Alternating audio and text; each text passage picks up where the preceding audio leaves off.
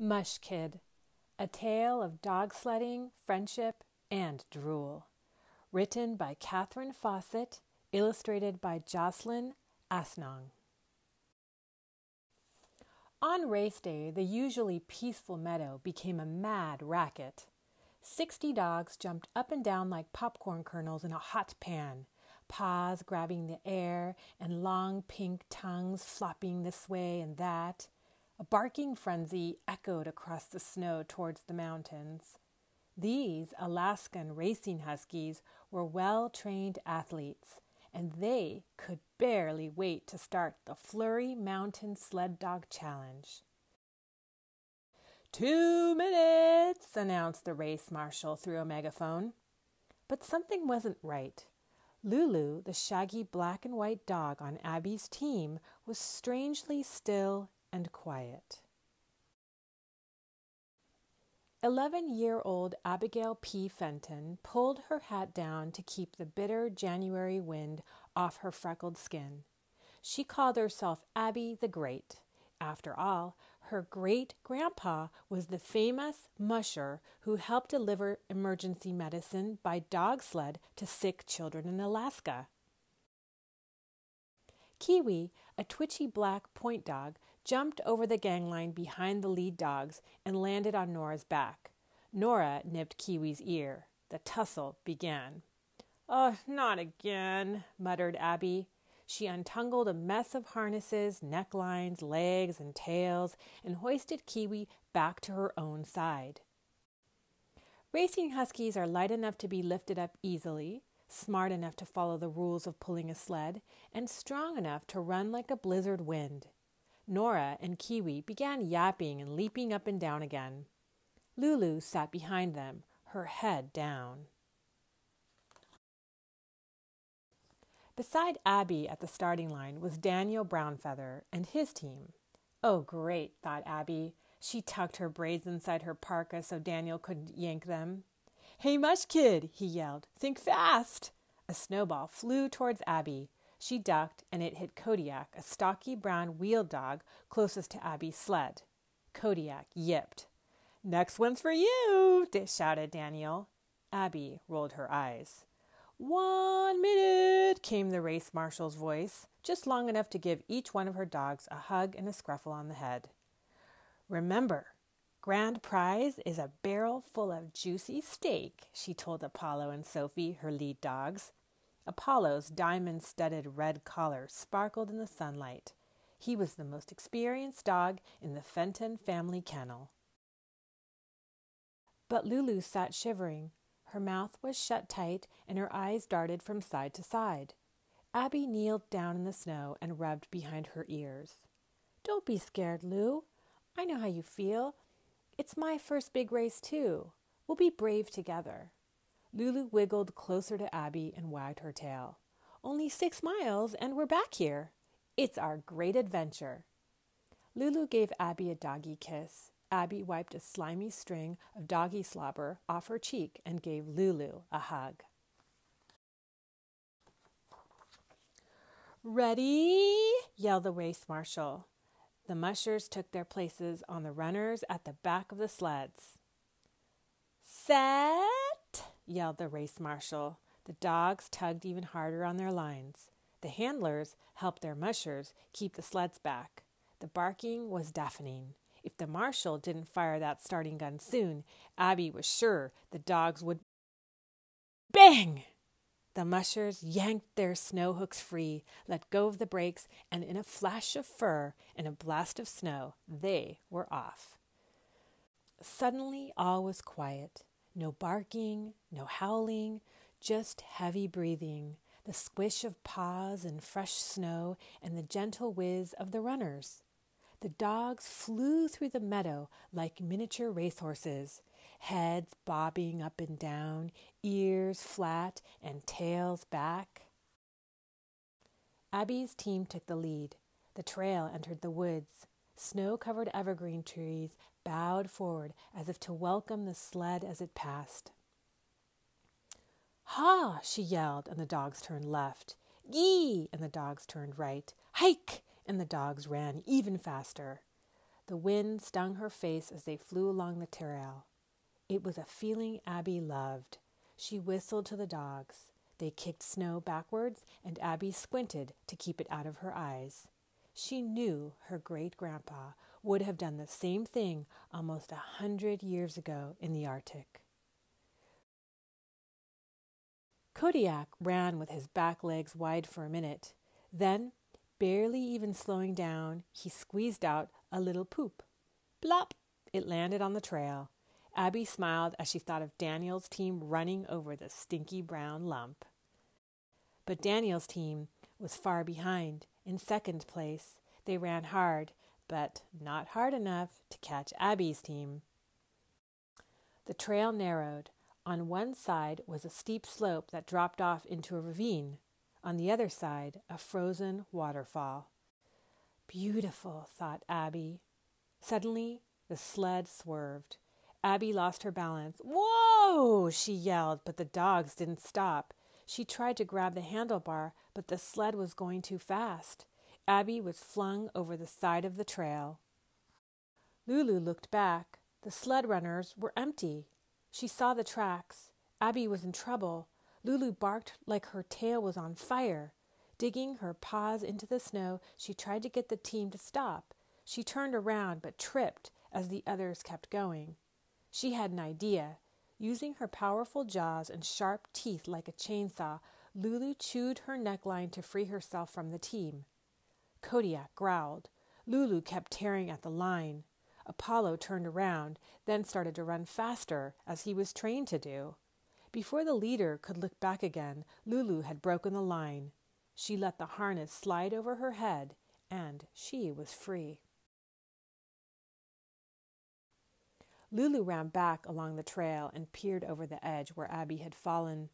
There she was, wedged in a snowbank like she was buried in sand at a beach. "I'm stuck," she shouted. Lulu inched her way down the slope, but the snow was too deep. Her front legs sank. She scrambled up, causing a little avalanche to fall onto Abby.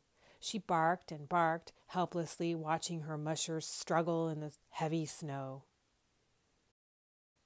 Soon Lulu heard whistling. It was Daniel Brownfeather. "Lulu, what's wrong? What happened?" He secured his team with a snow hook and looked over the edge of the trail. "Help!" hollered Abby. "Hang on, MUSHKID." Daniel got his spare rope. He hooked one end onto the back of his sled and threw the other end to Abby. She grabbed it. "Go! Go!" yelled Daniel. His dogs lurched forward. Abby held tight. Slowly, Daniel's team hoisted her out of the snowbank and up the mountainside. She was almost at the top when one of Daniel's lead dogs suddenly tripped. The whole gang, dogs, sled, and Abby, started sliding backwards. Abby held her breath and shut her eyes, but the leader regained his footing just in time. A few more steps, and they were back on the trail.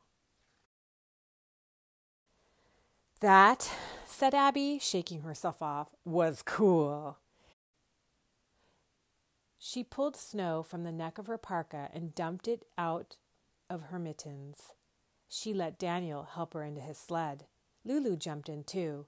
She curled up in Abby's lap and licked her face with her rough, warm tongue. The musty, sweet, wet dog smell reminded Abby of hot chocolate. She squeezed Lulu tight. "On by!" yelled the other drivers as their teams passed Daniel, one by one. When Daniel's team finally finished, they were dead last. Abby was worried about her team, but soon saw that they were safe at the finish line. "Thanks, Daniel," she said, climbing out of the sled. "I owe you one. You lost the race because of me." "Yeah, I guess my dogs are the tow truck team," said Daniel. "But you know, if it weren't for Lulu, I never would have stopped." Suddenly, he grabbed one of Abby's braids and gave it a tug. She whipped her arms around and pulled his hat down over his eyes. The two started giggling. "Friends?" said Abby. Daniel fixed his hat. "You bet." The two gave Daniel's dogs their water and meat mixture. "MUSHKID, Did I ever tell you about my grandmother, said Daniel, from Alaska? She always talked about the brave mushers who helped bring emergency medicine to her and her friends. Without your great-grandpa, my grandma might not have lived, and I wouldn't be here to save you. Funny how that works, eh? Abby's jaw dropped. You mean your grandma? My great-grandpa? But before she could finish, Apollo, Sophie, Nora, Kiwi, and Kodiak started howling as if to call their musher over. Abby wiped her nose on her mitt, put her hands on her hips, and shook her head at the dogs. You're very fast, she told them, but if we're going to win, we have to do it as a team. The race marshal overheard them. Sorry, Abigail, we can't give you first prize. Rules say musher and sled have to finish together. He handed a certificate for free steak to Daniel. The other mushers and I decided that your team deserves this. Abby took Apollo's diamond-studded red collar from around his neck and put it on Lulu. You can wear this for a while, she said. You're one brave sled dog. Lulu jumped up. She licked Abby's face like it was a dog food lollipop. Slobber flew everywhere. Okay, just a sec. Abby reached into her pocket. She pulled out a handful of dog biscuits. Here you go, Lou. Even though they were snow-covered and soggy, Lulu wolfed them down. Wait, said Abby, putting a biscuit back into her pocket. Let's save this one for next time.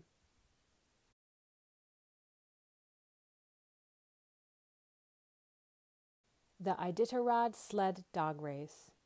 In January of 1925, the children of Nome, Alaska, were stuck with a diphtheria, a terrible disease. Many were in danger of dying unless they received emergency medicine called serum. Nome is on the shore of the Bering Sea, and the nearest serum was in Anchorage, more than 1,000 miles away. A severe blizzard made it impossible to deliver the medicine by airplane. Parents were afraid their children would die. No one knew what to do until 20 brave dog sled mushers had an idea. One by one, the mushers carried the serum in their sleds through the wilderness, across frozen rivers and beside cliffs of snow. According to legend, a gust of wind tipped over the final musher's sled. The serum fell into the snow. With his bare hands, the musher dug the serum out of the snow, stood his sled up, and continued on. It took 5 days and 7 hours to deliver the medicine to Nome. Many people owe their lives to those mushers and their dogs. Today's Iditarod Sled Dog Race is a 1,049-mile journey from Anchorage to Nome to thank the heroic mushers of 1925. Jocelyn Asnong grew up among tall maple trees where she was raised by a pack of wild-colored pencil crayons in a house made of paper and stories. When she was 19, she was kidnapped by an art school where they trained her with expensive supplies and diplomas. She escaped and now plays under the swirly skies of Banff, Alberta.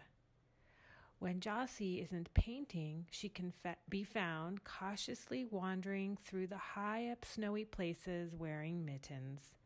She is a collector of odd-shaped thoughts, rare old ideas, and South Pole dreams.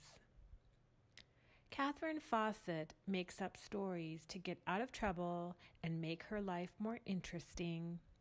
She spends summers in Canmore, Alberta, with her husband, Musher Bob, son Jack, Lulu the dog, and Sweetie the cat. Each winter, the family migrates to Whistler, Pemberton, BC, with a gang of crazy Alaskan racing huskies for a season of dog sledding on the mountain trails. Catherine is especially inspired by messy kids and noisy dogs, creatures that make her heart smile and her imagination howl.